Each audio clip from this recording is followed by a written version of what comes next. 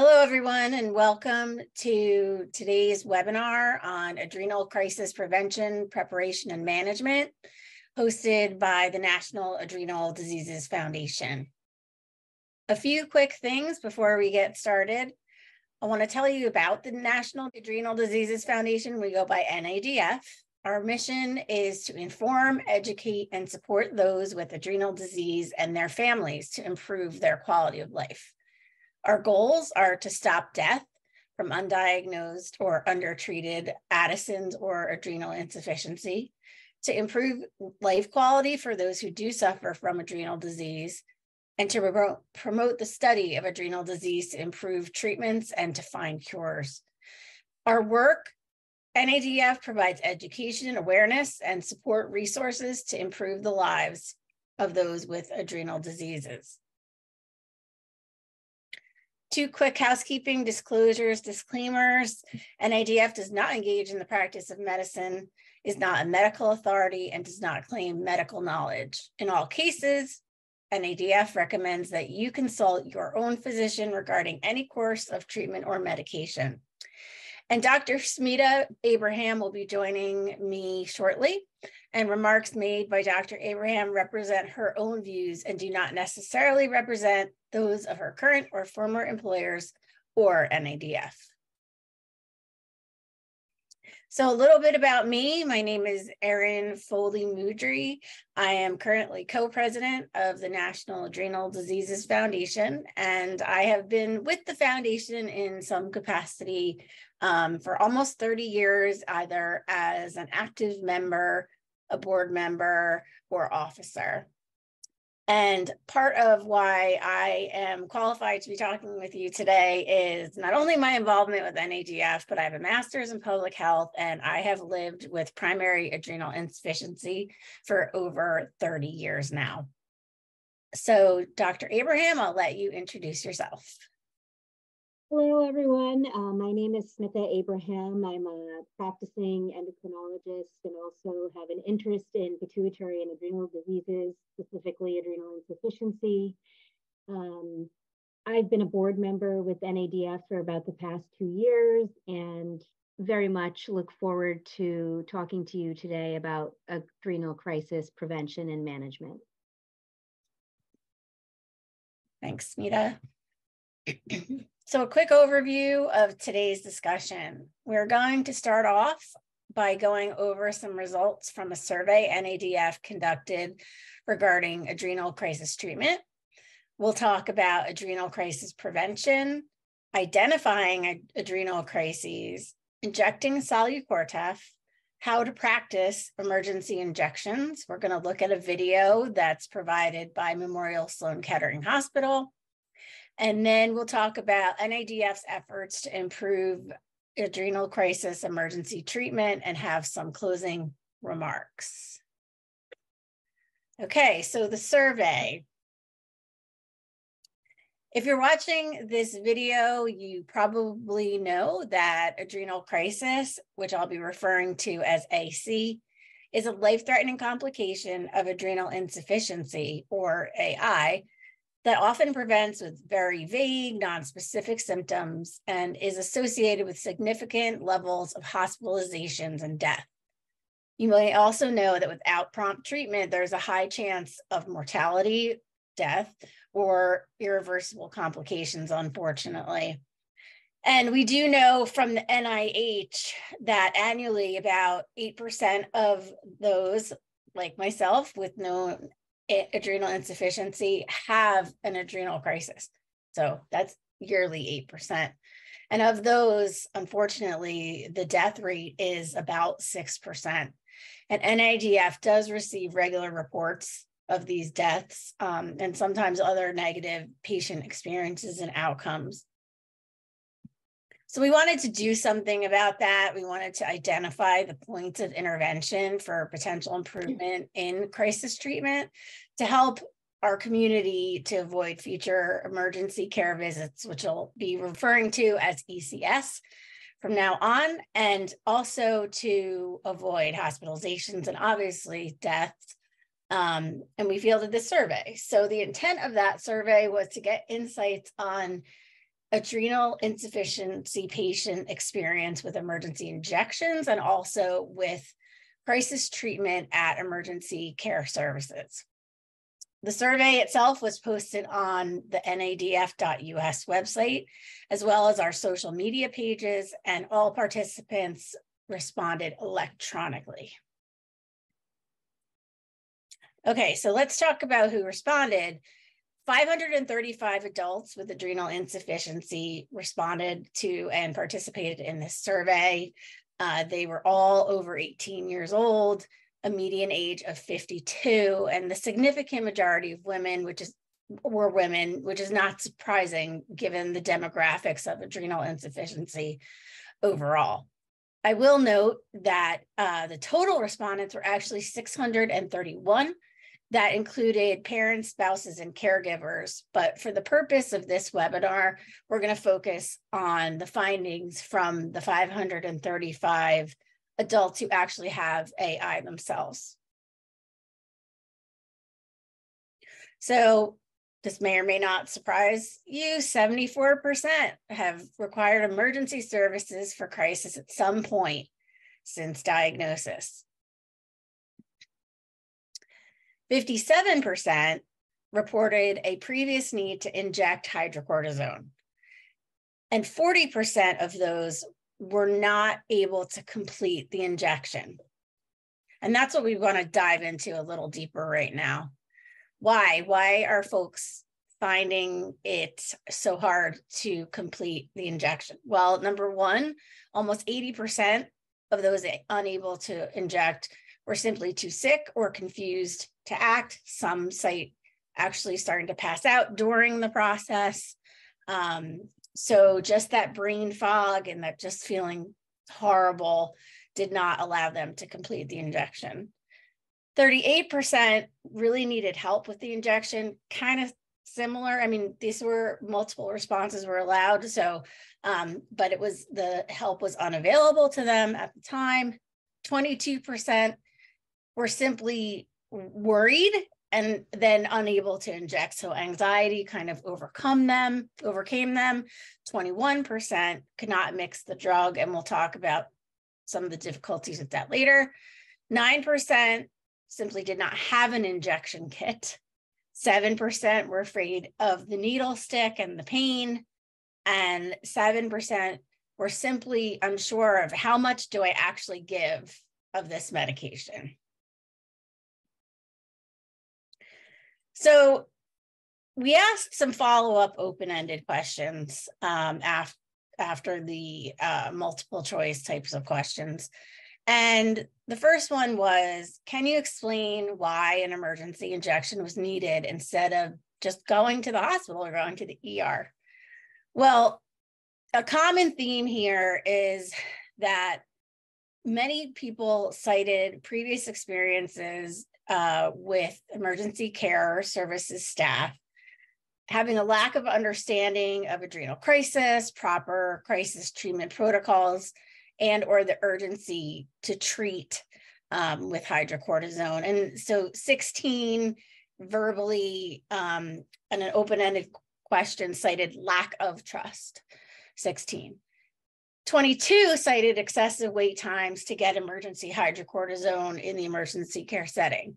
Now, that can be, generally, we know that emergency rooms have long wait times, but then even once you get in to see a doctor, there's always a long process, or most often we're finding a long process to actually get the IV or IM injection.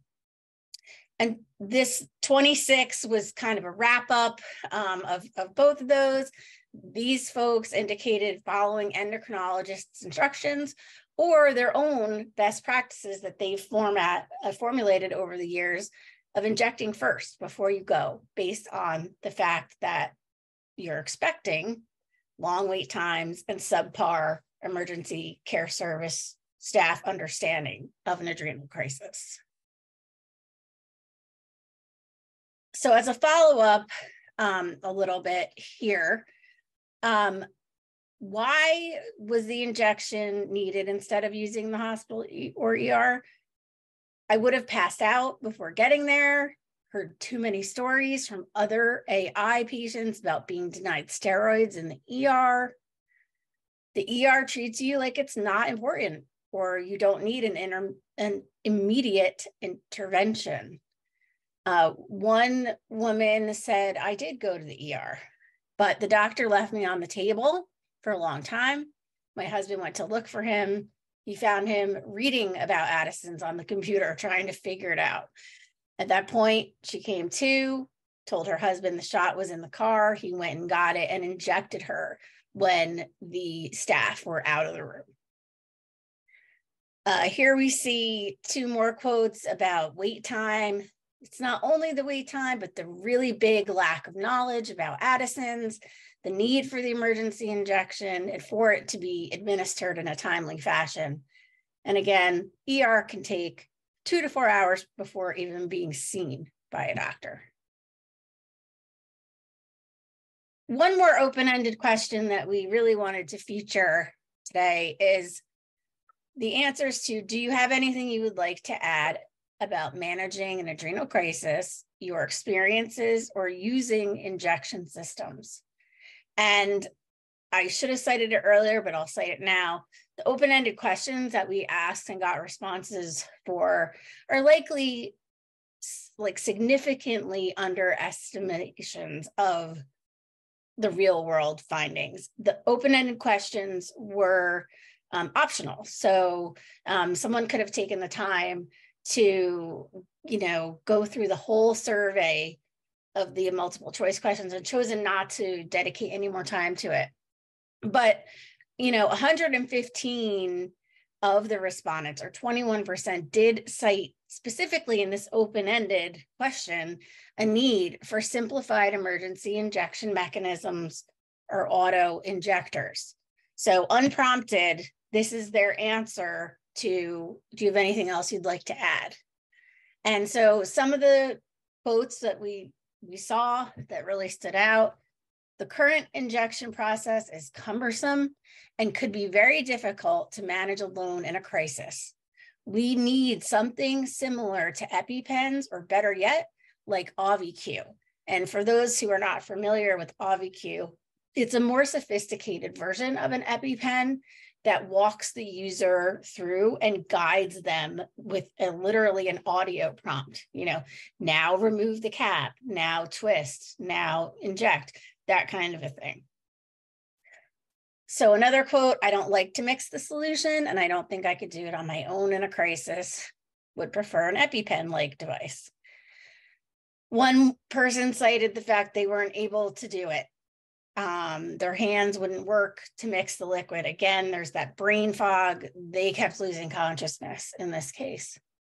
Same thing on the top right here, citing very difficult to make it up. You need steady hands. This person needs good lighting and reading glasses. I'll be very lucky to manage this in a real emergency. And then finally, for those of us living alone, a symptom is confusion. How are we supposed to deal with this disease and mixing the ingredients and then properly injecting while in this state? So NADF looked at this and we said, what can we do to help our community members avoid crisis and improve crisis management? So today, Dr. Abraham and myself are going to talk you through some things that we can do. We can't speed up the ERs. We can't necessarily make doctors want to learn more, although we will try, about treating emergency adrenal crises. To influence those doctors, to influence ER management, very difficult, but these are some things we can do. So we're going to talk about crisis prevention. We're going to talk about identifying crises. We're going to talk about and watch a video, as I said, on injecting Solu-Cortef, go over the importance of practicing injecting and emergency preparedness best practices. So now I'm going to hand it over to Dr. Abraham for some information on adrenal crisis prevention. Thanks, Erin. So like Erin said, there are things that we can do that people with adrenal insufficiency and their families can do, and that endocrinologists can also do. So the first thing is take your daily steroid replacement dose on a regular schedule, as much as possible, as best as you can to avoid doses. The next one is listen to your body. Are you feeling like you have signs of low cortisol? If you have signs of low cortisol, you might consider updosing. Now, that term updosing comes with a little bit of a caveat, because generally speaking, in the medical community, amongst endocrinologists mostly, I would say, there are two different types of steroid dosing in adrenal insufficiency. And the first is taking your regular daily dose. And the second is sick day dosing. And those are the two types of dosing that are generally taught and recommended. Updosing is something that's a little bit in the middle. And that is for you listening to your body, understanding if you have signs of low cortisol, or if you anticipate an upcoming period of more stress, like a major life event, final exams, wedding, funeral, you may feel like at those times your regular daily dose is not quite enough. And that may be very true for you, in which case you might consider updosing 2.5 milligrams or 5 milligrams of hydrocortisone or some equivalent to help you get through that. And by doing that, you're also helping your body meet its physiologic needs for steroid replacement. But like I said, there's a caveat, because this isn't always recognized by all healthcare providers or all endocrinologists. So it's really important for you to discuss your needs with your endocrinologist and together have a mutual understanding of what updosing means for you. There may be times where you end up updosing a lot. It's worth having a conversation with your endocrinologist as to why that might be and what that means for you.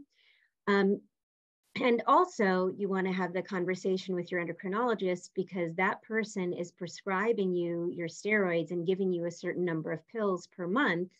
And you want to have an ample supply to be able to updose should you need it, and also to have enough for sick days should you need that. So those are the caveats for updosing, but like we have written here, updose when needed and according to your endocrinologist's instructions, and together have a plan about what updosing and sick day rules mean for you.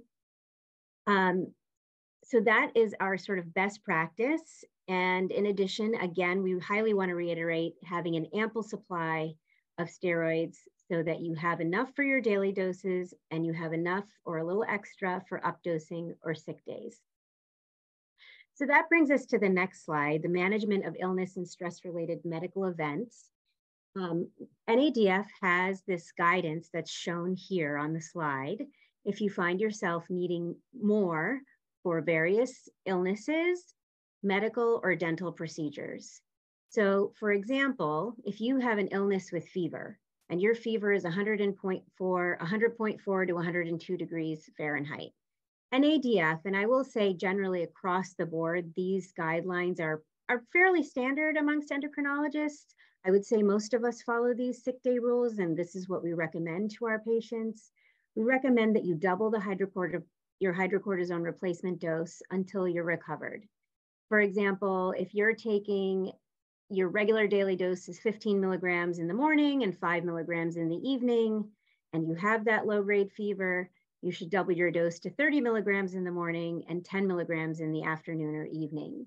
Now that said, another caveat, let's say you were fine all day, and then at 8:00 p.m. when you're done with your doses, you all of a sudden get sick and you've spiked a temperature. Please don't wait until the next day to take your additional dosing. You can take an additional dose, even a full day's dose right then and there to help you get through the next 24 hours, to help you get started with meeting your body's steroid needs. Similarly, if you are going to have dental work, if you're going to have any sort of medical procedure, surgery, we have listed dosage recommendations. It's important to talk to your dentist or the surgeon or whoever's doing the procedure to let them know you have adrenal insufficiency. And usually in those situations, we want you to, depending on what exact procedure you're having, have some extra dose of steroid before you go for the procedure, and then you probably need extra steroid during the procedure, and then maybe a little bit after the procedure. But again, as we've said in the previous slides, it's really important to talk to your healthcare provider as well as the person doing the procedure to make sure that everybody is on the same page about stress dosing for that procedure to help that procedure go smoothly and without any issues. So now we'll move on to identifying adrenal crisis. Should the unfortunate happen and you find yourself sliding into adrenal crisis or you're already there, we wanted to share with you some symptoms that are often reported in this setting. Now, a reminder again, an adrenal crisis, what's happening there? It's usually the result of some extreme physical or emotional stress that does not get the replacement steroid coverage necessary to meet that stress. So there's a disconnect between what your body needs in terms of the levels of cortisol and what it has been given. Typical symptoms are a severe drop in blood pressure that might cause you to feel dizzy or lightheaded or possibly even lose consciousness, nausea, vomiting, confusion, which Erin mentioned earlier, especially in some of the quotes that we got from adrenally insufficient patients who took the survey. That confusion is often associated with a brain fog, muscle weakness or cramps, headaches. Like I said, the brain fog, some people even report feeling like they have, if they've taken their blood pressure, a short period of high blood pressure while they're in crisis or heading into crisis. A buzzy feeling and all of a sudden feeling very irritable or having a very low temper threshold. And just again, which I think most of you probably know, but crises are potentially life-threatening medical emergencies and more than likely will require some stress dose injection and or emergency care services management. Now, about stress or emergency dose injections, we've been talking about it a little bit and we're going to talk about it more. If you get to the point where you need an injection because you're either not able to take your pills or the amount of pills that you have is not enough, there are currently 2 available stress dose injections that are FDA approved. One is Solu-Cortef, often in the form of the Actovial, which is shown here. There's also intramuscular dexamethasone that comes in solution that can be used as a stress or emergency dose injection. Generally, NADF recommends using Solu-Cortef using the Actovial. It's just a slightly easier system to use. When it is available, we are fully aware that there is a shortage right now of the Actovial and Solu-Cortef, and we are desperately hoping that that shortage resolves sooner than later. In the meantime, however, please note that if you don't have an injection or your injection is expired, you can talk to your healthcare provider or your endocrinologist about prescribing intramuscular dexamethasone as a stress dose. Now, the last point for this slide is we do recommend that you inject prior to departing for the emergency room, just like Erin mentioned in the earlier slides. A lot of people go to the emergency room and there are wait times. And so if you have that injection in place, it's going to help you get through that waiting period until they're able to provide you care. So we do recommend that you inject prior to departing for emergency care services if you can safely administer the dose, either you or your loved one or a caregiver. So now we're going to actually show a video that's available online by Memorial Sloan Kettering. But before we do that, I just want to quickly talk about the injection in the sense that the reason we're showing the video is for education and training on how to inject, because injecting yourself anytime is not comfortable, and it feels a little bit unusual. And so we wanted to go over the available resources for administering intramuscular injections. We also then want to show you the video. So first, NADF has several resources available at nadf.us, including a training PDF that you can use or a caregiver can use to prepare oneself or a person for self-injection. In addition to preparation for injection, we just talked about how people feel confused and have a brain fog, but at the same time, we're sort of saying stay calm and focused will help you successfully administer the injection to yourself or a loved one. And the reason we're saying that is to sort of hone in on the point that practicing, if you can, in safe ways, and we'll talk about that, will help you develop a muscle memory so that if you're in that unfortunate situation where you either have to administer an injection to someone or to yourself, you have that muscle memory in place from the education and the training that will hopefully allow you to stay a little calmer and a little bit focused as you administer the injection. Yeah, that muscle memory is so important, and you can think about it like getting certified in CPR or something.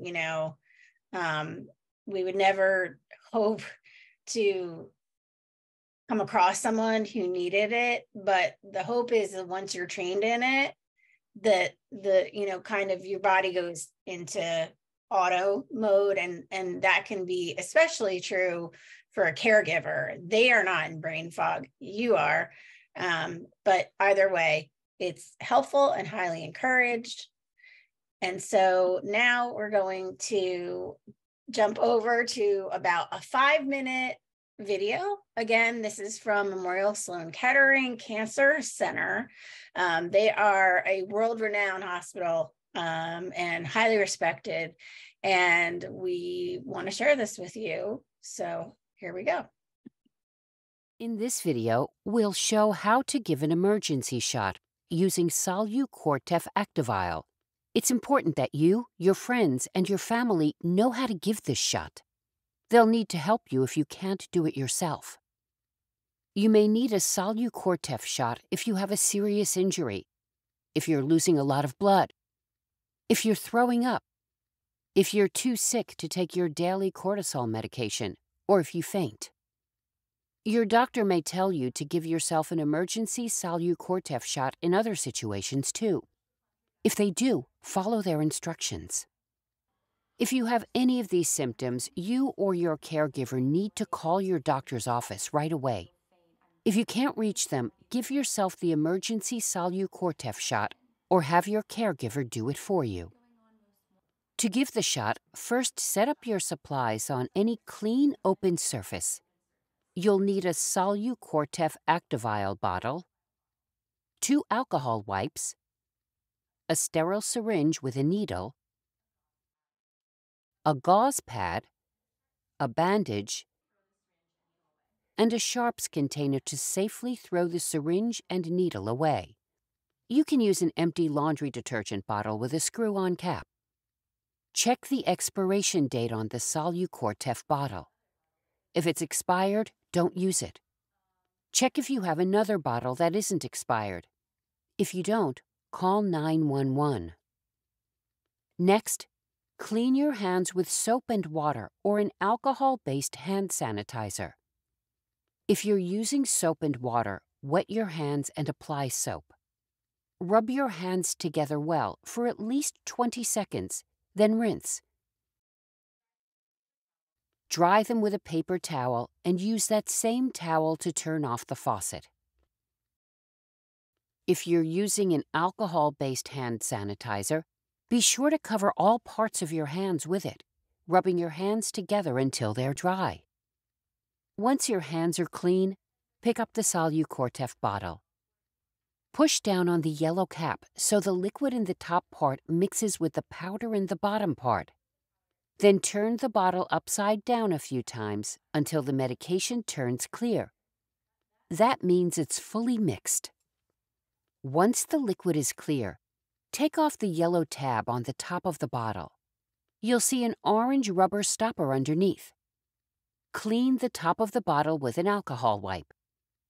Pick up the syringe and take the cap off the needle. Turn the bottle upside down and stick the needle into the middle of the orange rubber stopper. Make sure the tip of the needle is in the liquid. Gently pull the plunger back to fill the syringe with all the medication in the bottle. Then pull the needle out of the bottle. Look at the syringe to see if there are any air bubbles inside. If there are, hold the syringe with the needle pointing up and tap it with your fingers until the air bubbles rise to the top near the needle. Slowly push the plunger to force the air bubbles out of the syringe. Be careful not to push out any medication. Once the syringe is ready, put the cap back on the syringe and place it on a clean surface. Use the other alcohol wipe to clean the skin about halfway up your thigh, towards the outer side of your leg. This is where you'll give yourself the shot. Pick up the syringe and take off the cap. Hold the syringe in your fist, making sure your thumb is not on the plunger. Using your other hand, press down on your skin where you're going to give yourself the shot. When you're ready, put the needle straight down into your thigh in one quick motion. Move your thumb to the plunger and slowly push the plunger down to inject the medication into your thigh. Keep the needle in your thigh for 10 seconds so the medication goes into your body. Then pull it straight out and set it aside. Press down on your thigh with the gauze for a few seconds. Then put on the bandage.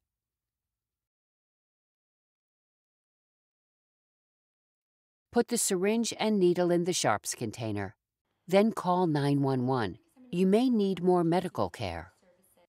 If you have any questions, call your doctor's office. You can also find more resources on our website, www.msk.org/PE. So we're back. Hopefully you were able to get something out of watching that video. And the good news is this webinar will probably live on the internet for many, many years. So you can always come back and look at that video through our presentation. And that video is also publicly available online. Now, we talked about education and training and practicing. So that sort of brings us to some more specific guidance on how to prepare for an adrenal crisis. But first, we wanted to comment on the fact that as good as that video was, the woman in the video gave herself the injection, but she doesn't really appear ill. She doesn't really appear to be in crisis. And she doesn't appear confused or with any brain fog. So that may not be exactly the real world setting that you find yourself or your loved one in. We're fully aware, and our members and our board members, like Erin, very much are aware and sympathetic and empathetic to the fact that it is common to feel very anxious or uneasy when you're either giving or receiving an injection. And the confusion and the brain fog associated with the crisis make it very important then to practice drawing up and injecting before one is actually needed. Again, that term muscle memory is really important here. And so what we would recommend, if you can make it happen, is requesting and getting an instructional session with a member of your healthcare providers team, your endocrinologist team, somebody in the office who can sit there and sort of teach you how to do it. Sometimes your endocrinologist may be willing to prescribe 2 to 3 vials of sterile saline and 2 to 3 needles or syringes for you to practice injecting at home, not practice injecting on yourself, but learning how to draw up the medication into the syringe and perhaps, injecting it into an orange, which we describe below. So Sometimes you could consider using an expired Solu-Cortef or an expired dexamethasone vial to practice the process of drawing up the medication, but absolutely do not inject that expired medication into yourself or anyone else or any other living thing. So we just want to make sure that that's very clear. This is purely for practicing reasons. We recommend that you utilize an orange, which it has you know, the way the orange is with the peel and then the fruit inside, it's a really good proxy for feeling how you're going to feel some resistance as you insert the needle through the skin, which is the orange peel, and push the solution into the tissue, which is inside the fruit of the orange. Then you want to throw that orange out immediately. Don't eat it. Don't feed it to any animals or any pets. I wouldn't throw it outside. Just throw it in your compost or in the garbage. So again, we just want to highlight here the importance of practicing injecting and practicing injecting safely. And ideally, if you can, with an instructional session with a healthcare provider on your team. And I know it sounds almost silly and I actually have an orange here just in case we wanted to practice. But it sounds a little silly to practice on the orange, but once you do it, feeling it's not just the needle resistance, it's that if you haven't done it before, it feels a little bit like the plunger is stuck because it can be slow. It's not a exceptionally thin liquid for one thing, and it is going into other semi liquid tissue. So it needs a little time, a little, gentle persuading. So at least for me, doing that for the first time, I was surprised at the resistance that I got. And I think it's a really good proxy. So some other best practices that we have for you. Actually, NADF has emergency kit recommendations. And so there's an NADF emergency wallet card that you can find online, which is pictured here. So that will have emergency information, emergency contact, your endocrinologist information. There's also an NADF emergency care crisis alert flyer, which is also shown here, which provides an emergency room treatment protocol, especially if you're in a remote area where physicians may not encounter this as frequently. And so that might be really helpful for you to provide to them. Also online, but not shown on this slide, is an adrenal crisis care letter for emergency staff that we recommend you print out, have signed by your endocrinologist, and then keep it with you should you have to go to the emergency room. We also recommend, especially nowadays, so many medical systems have electronic health records, and they often have a patient portal like a MyChart or some such thing. And so if you have your phone with you, should have your EHR login and password easily accessible, because when you're in the ER, it's very helpful to the physician if you're showing them like, oh, this is my last endocrinologist note and these are my regular medications. It sort of makes some of that, any diagnostic enigmas are sort of quickly dispersed, and it's easier then to get to diagnosis and treatment once you're in the ER. Then in terms of an actual kit, perhaps keeping it in a zippered pouch with a big label that says, steroid emergency kit, where you keep your Acto vial or dexamethasone vial, the syringe, probably maybe 2 syringes just in case you need it, a couple of needles if the needles are not already attached to the syringe, alcohol swabs, and a Band-Aid. And honestly, if you want to keep any notes for yourself so that in that time where you're confused or you have the brain fog, or if somebody else has to give it to you, things that you know about yourself, or how, tips that you can give yourself to get that administered, as seamlessly as possible.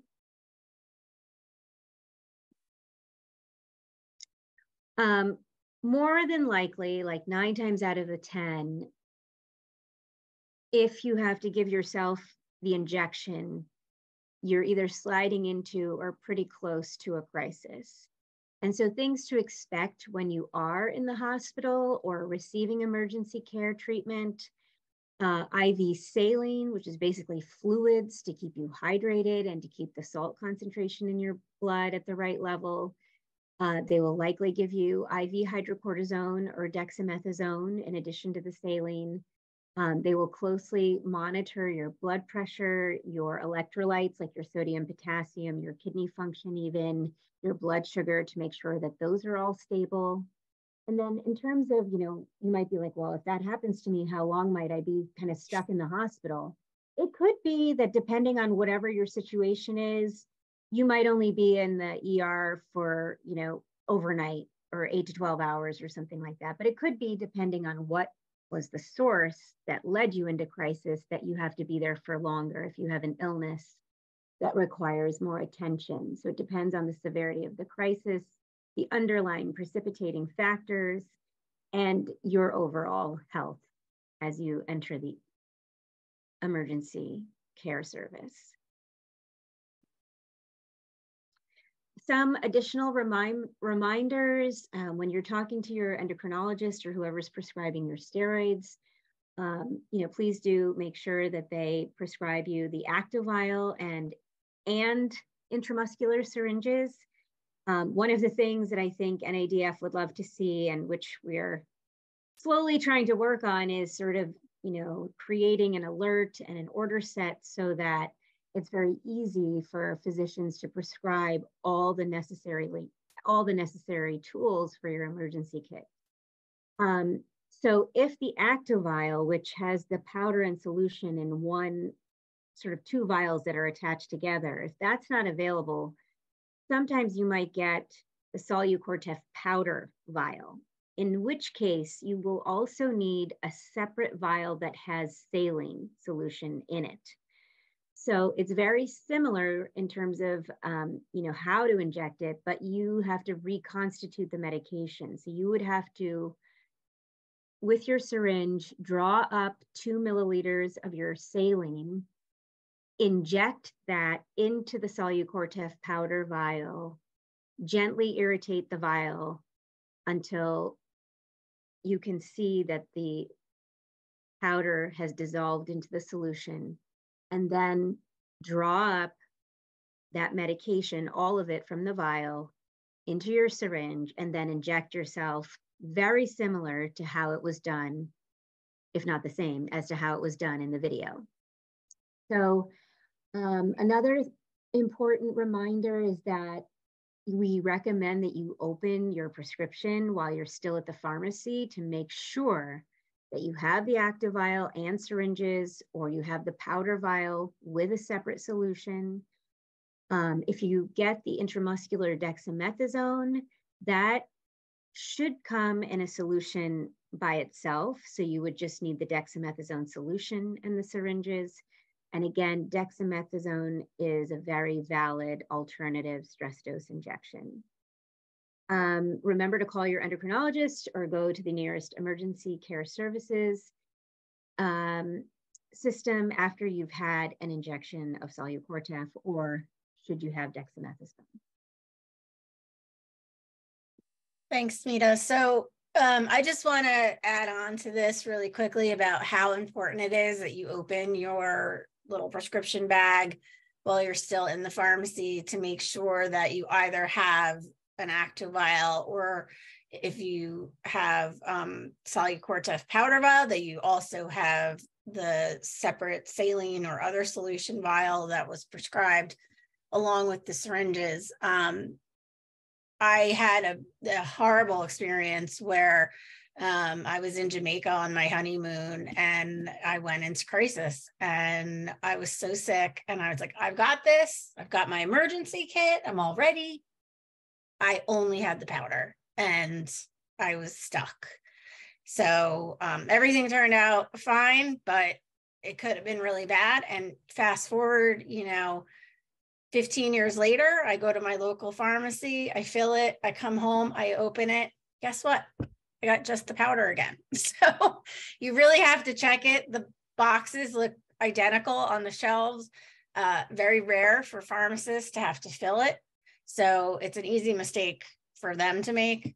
Also easy mistake for someone who doesn't prescribe it often to make. All right, so now I'm going to talk a little bit about what NADF is doing to try to improve some of these issues with crisis emergency treatment, and then talk a little bit about how you all can help us. So what are we doing? Well, one thing is we are communicating regularly with the FDA.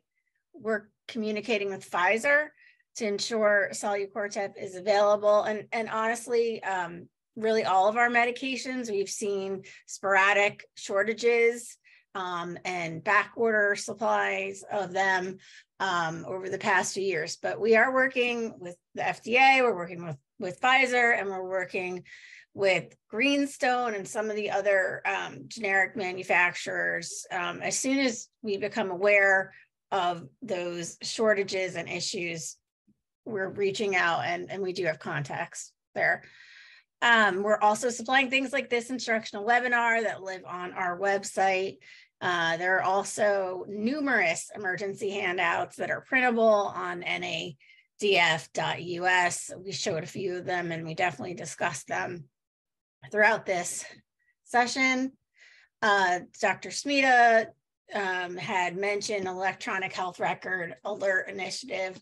We are working slowly but surely on this. This is a complicated one, but our goal, our hope is that at some point, if you have adrenal insufficiency, you have a diagnosis already, you land in the ER, that you know, a big alert comes up on your record that says, you know, do not wait, give IV, you know, Solu-Cortef immediately.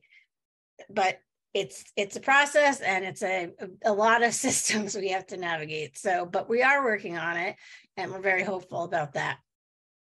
The last thing I want to talk about regarding improving crisis emergency treatment is NADF has been partnering on recruitment for clinical trials for several things. Some of them being new drugs for adrenal diseases, including, you know, pediatric adrenal insufficiency and CAH. But we're also partnering with 3 different organizations developing auto injectors. So would you want to help us? Can you help us? Consider volunteering your time for NADF. There's all kinds of things that, you know, we need help with. There's support groups, you know, online support groups. Are you a graphic designer? Can help us design these types of presentations? Are you really good with website design? So many things. If you have a skill, are you a lawyer? Are you an accountant? You know, we need all of that kind of help. And then also, and so consider volunteering. It can be 1 hour a month. It can be a few hours just in April Awareness Month, doing a little fundraiser on your own and raising awareness. But reach out with ideas. We'd love to hear them. And then, of course, donating. When you donate, you support our very important work in improving adrenal crisis emergency treatment, as well as research, which we are really starting to see some traction on at NADF, partnering both with pharmaceutical companies on research and conducting our own research.